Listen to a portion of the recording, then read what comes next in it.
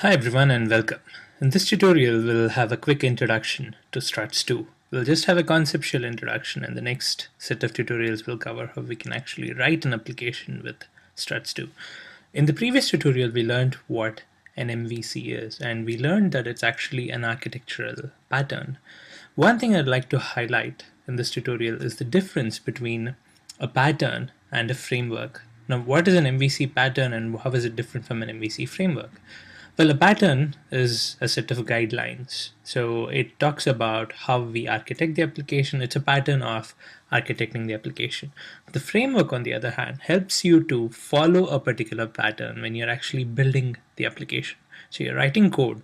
You would have to write some set of classes or some set of libraries for every application that follows a particular pattern. So in that case, a good practice would be to have a set of pre-built classes or libraries that you would use whenever you implement a pattern. So that's the same thing for an MVC framework. An MVC framework has classes and libraries that would help you build applications using the MVC architecture pattern.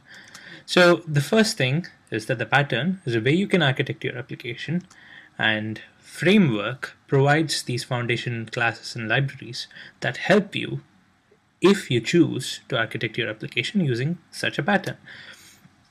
So there are a couple of advantages of using frameworks. The first advantage is, as I said, if you intend to develop a lot of applications using a particular pattern, you would have to write a lot of common classes in every application. So if you have a framework ready, it helps you get started quickly.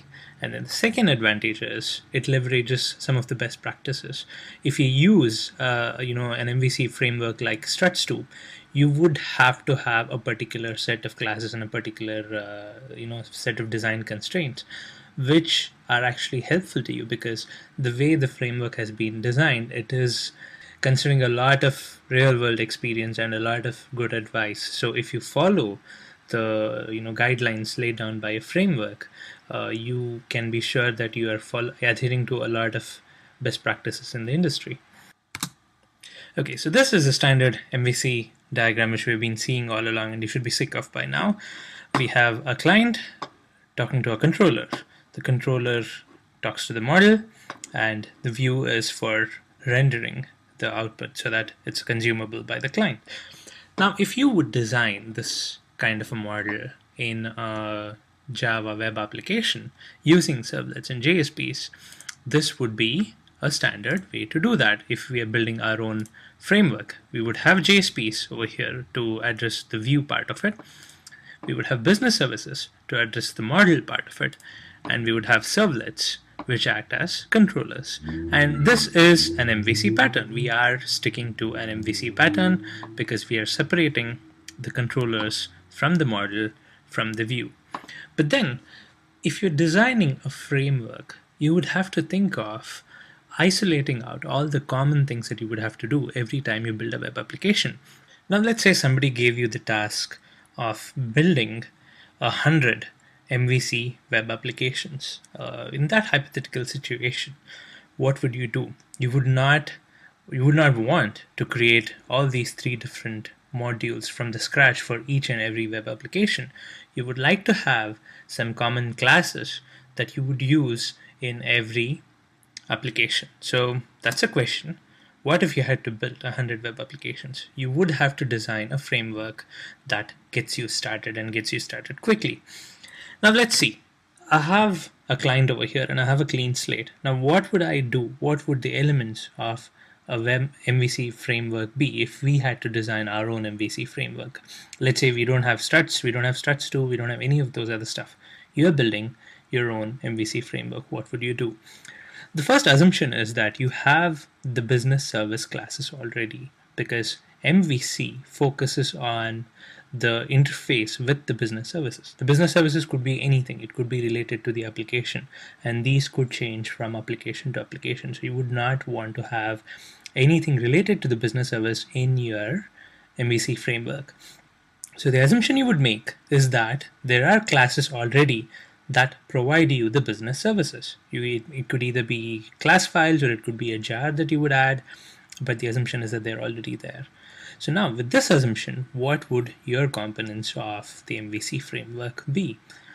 The first thing that you would do, the first step in our, the analogy in the previous tutorial was to get the client request parameters, because that would be the first step in the processing, right? A client makes a request.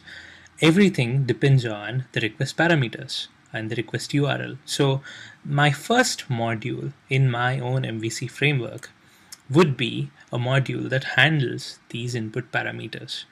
Now, these input parameters could vary depending on the application itself, but the method in which the parameters are passed to the framework is the same. It would be either a get or a post or some standard request, and they are standard ways in which parameters are passed. So I would have some kind of a common module over here which handles those input parameters. It gets all the input parameters and have it with me ready.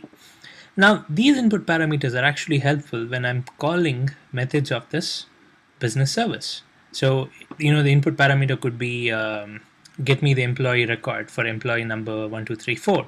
So 1234 would be the input parameters, and that 1234 value would have to be passed to a method on the business service, because a business service method would be like get employee of ID, and then that ID 1234 has to be passed over here. So what I would do is I would also have a class over here that picks up what I've collected over here, and then this class is the interface to all these different business services. So I take the input parameters over here and I pass it on to my common class over here so that these classes are not disturbed, and then this class is going to take care of calling the right business service.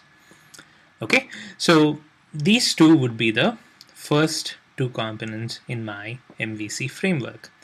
Now I have, I have a class that calls the right business service and then gets the data. It passes the ID or whatever that this guy has taken, and then it gets the raw data. Now that I have the raw data, I would write JSPs, which would be the view. Again, I cannot write any common JSPs because JSPs depend on the application. It depends on what you want to show, and that has to be written every time a new web application is created. But then there are a few common things that I can actually take out. I can have tag libraries. These are standard controls and libraries that I would want to use for my JSPs in different web applications. So these tag libraries would be something that I would want to isolate out and use it, because I'm developing 100 MVC web applications. I would not want to have a lot of HTML code inside each of them. If I know that there are some standard libraries that would be helpful for any web application, I would want to isolate them out. So this would be the next module in my MVC framework. And then finally, I would need something that orchestrates everything over here. I would need something that calls the right model, redirects to the right view, and displays the output. So that would be some module here that routes. I would have some XML configuration, and then I would route depending on the request. If the client request is get user profile in the URL, then I call the right model which gets the user profile. If the client request is change password, then I would call the model which does the change password, and then redirect to the right JSP. So there is one routing module that's involved, and then I would read from an XML file. So I don't have to write this module every time. All I would have to do for each of my 100 web applications is configure using XML. And this guy is a common module which just picks up the XML and calls the right module. So the XML would be different for each web application, but then the modules would be the same.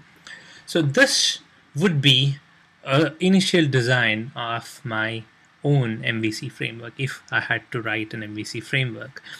So this is very similar to what you would see in Struts 2. Struts 2 has identified all these problems, and the framework that Struts 2 provides has all these different modules. We'll have a look at that now. So this is how a Struts 2 design would look like. You have what are called as interceptors. Interceptors is it's the gateway. Once the client makes a request, it goes through what are called as Struts 2 interceptors. So the interceptors takes care of getting the user request parameters. So this is what we saw earlier. You need a module to get all the user request parameters. And then it has something called as an action class. This action class is where you would call all the different business service methods. And what Struts2 has done is it intelligently takes all these request parameters that the interceptor has got, and it makes it available in the action class, so that when I call the business service methods, I have these parameters ready. So I don't have to fetch them every time. Struts2 makes it ready and available, so I don't have to worry about that. And then, as far as the tag libraries are concerned, Struts2 provides some standard tag libraries that you can use inside your JSPs, and that simplifies a lot of effort. And then finally, it has a module that reads an XML. Yes, it is the Struts XML. You configure all your interactions in your Struts XML, and you can say, okay, for this URL, this action class has to handle. For this URL, this action class has to handle the execution, and so on. And you configure that in an XML file, and Struts provides a module that reads from that XML file and takes care of this interaction. So this is a brief overview of what the Struts2 modules looks like.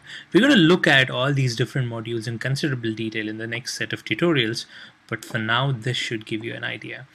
So having seen this, what would you have to do to write a Struts2 application? You would not have to write interceptors, they're already taken care of. So your Struts2 application would not have any code to get the request parameters from the user input. You don't have to worry about that. Interceptors handles it and makes it available over here as well.